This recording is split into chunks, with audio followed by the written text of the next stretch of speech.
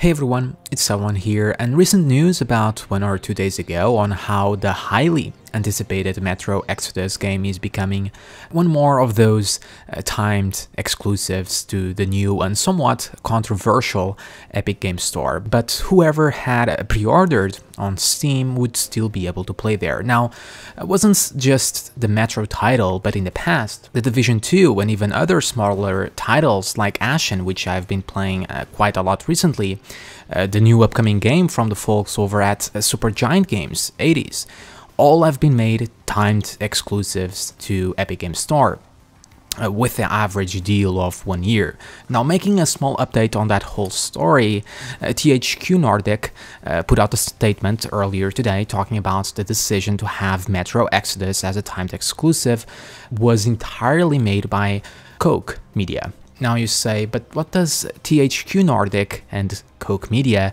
have to do with Deep Silver, Metro publisher? Well, Deep Silver forms the video game publishing division of Koch Media, and THQ Nordic in turn bought out Koch Media a year ago to become one of its subsidiaries as a sister company. So there's a big trail of companies and corporations that eventually leads to the Metro IP, but in the end, Koch Media owns the said IP, and this is just a way for THQ Nordic to move away from all the fire and outrage to just say, hey, it's not our fault, it's those guys over there, be angry at them.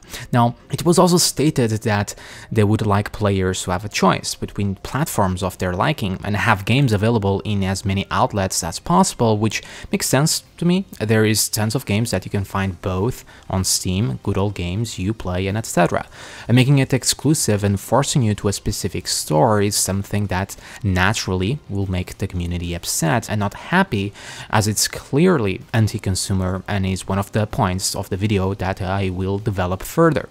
As a last note, THQ did not rule out the possibility of more future games being timed exclusives. So in the end, I guess will depend on how much money will be waived in front of Koch Media to decide to either or not make them time exclusives to the Epic Store, unfortunately. Because the only real reason publishers want their games exclusive to the Epic Store, or why they decide to put them there, is due to the money hatting the Epic Store does. The fact that the Epic Store offers far better percentages on game sales, 12% over 30% cuts on Steam, and that's a clear positive for, of course, the publishers.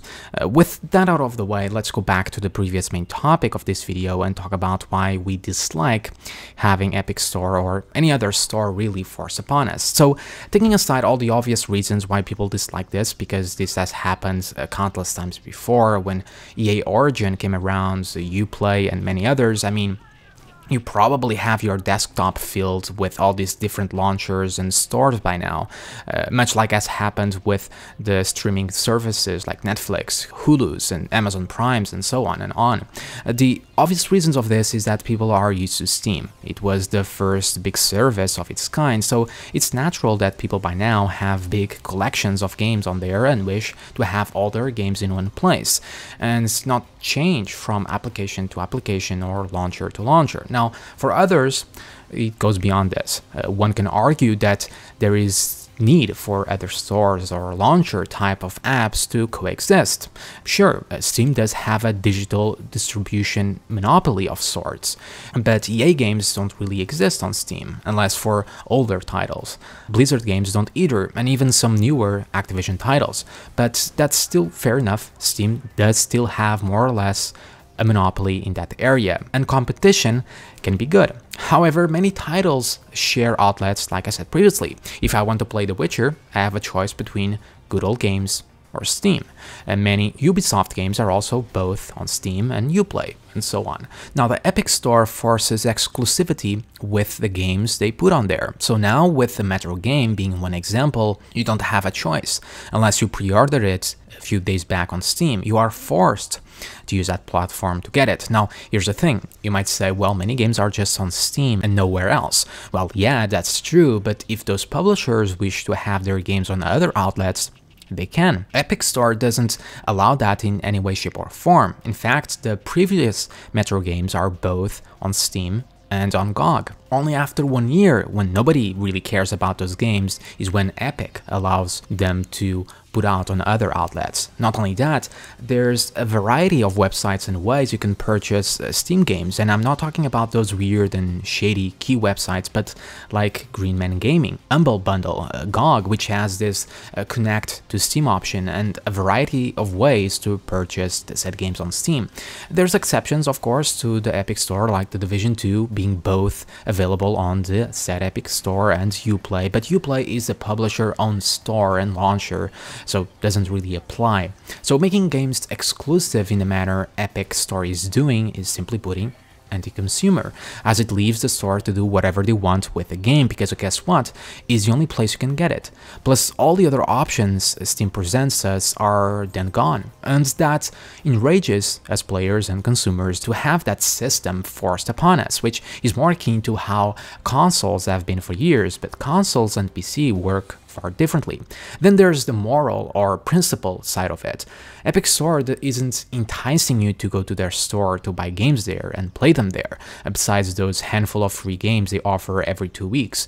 They're forcing you to go there by making games exclusive to them, by buying out quote-unquote companies and publishers. You know what will happen to many gamers that previously wanted to purchase the product? Well, they will simply not buy it. But there's more reasons that you should be aware, and that makes Epic Games Store not as appealing and honestly really shady. Well, first let's cover all the main features that the Epic Games Store clearly lacks. And yes, you can argue here as well that it's a relatively new platform, while Steam had years to improve and add new features. So a good example here is that Epic Games Store lacked a refund option on games. Now recently they matched that to be equal to the Steam's refund policy, so fair enough and good on them, but let's cover other features that it also seems to lack and that it doesn't seem to have any interest in the future to add them. First, any sense of community simply does not exist. Wanna see what people say about the game? Wanna see their reviews and how long they play that game? Pros and cons? Well, tough, it doesn't have it, nor is planning on having it, as apparently that breeds toxicity and review bombing. If you don't know what review bombing is when there's a clear dislike towards a game and people just go there and vote the minimal possible score. So I think Fallout 76 on Metacritic, for an example. How is it wanting to know if a game is good or not toxic? Like, I enjoy playing indie games. You know how I know an indie game is worth it or not? By reading the reviews and people's thoughts on Steam. A recent game came out on Epic, for an example, an indie game called Genesis Alpha 1. I wanted to see some reviews and thoughts of people on it. Guess what? I can't. Why? Because it's an Epic Store exclusive and doesn't or will not include any of those features. GOG, for example, has a forum as well, where people can discuss the game. So there's no reviews per se or a score, but it's something. So that's three big ones are already there. No user profiles, no user reviews, and no forums or any place to discuss the game's quality. So all of this is in turn, in a way, protecting the game companies and publishers instead of protecting the consumers of whom they should be looking out for. Then there's also these other things such as no cloud saves, community groups, library sorting, account sharing, broadcasting, Linux support, all this other user-created content like mods, item trading, guides, and I mean the list goes on and on. Now small things like achievements, sure, they can be added in the future, but those big ones, no reviews or discussing on games whatsoever, really? I mean, the store doesn't even have a search function while looking up games. Is that a feature to do, or is it to force you to look through games to potentially lead you to a purchase? Like, why? The only thing that the Epic Store shares with Steam or other stores like GOG is the fact that you can have friends and talk to them.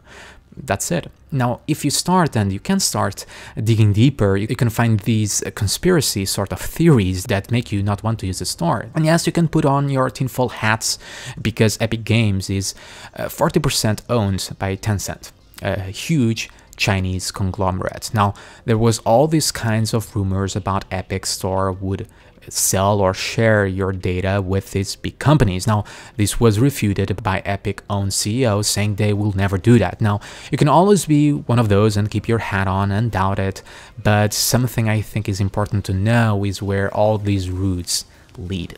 All in all, taking conspiracy theories aside, there's no denying Epic Store practices are simply dirty and anti-consumer. It does have good things. They have an extremely competitive prices in comparison to Steam on a sale cuts, which has made the US version of the game cheaper, but most of them are not for us, the consumers, the players, just means for publishers, and yes, publishers, not developers, because they are usually the culprit of this, to simply make more money. Now that said, are they really gonna make more money? Because from what I've seen, all this backlash, even after the big pre-order influx there was on Steam after the story broke, there was a vast quantity of people avoiding to purchase the game now and boycotting it. So will they though? In the end, maybe this will force Steam to change some of their policies. I mean, Steam isn't perfect. There's many things I don't like about it, but so far they still the store that I can put the biggest trust on. They have all the features that are pro-consumer to some extent, or even just quality of life ones. And until I see Epic Store doing something of the sort and stop making games exclusive to it, even if it's a timed one, and fight for popularity and consumers by enticing you to use it by adding cool features or having good sales or whatever, it won't have my support. Simply as that. But do let me know your thoughts down below. Do you like or trust Epic Games Store? Will you not purchase Metro at all at this point? Do you even care? I mean, at this point it's just gonna get worse. As I said, the same happens with streaming services, all competing with each other, some dirty, and we the consumer are just left into just using or paying multiple services, bloating the market. But anyway, make sure to leave all those comments and thoughts down below, smash that like button, subscribe, and hit that little bell to make sure you keep getting more videos. As always, thank you for watching, and I'll see you all again soon.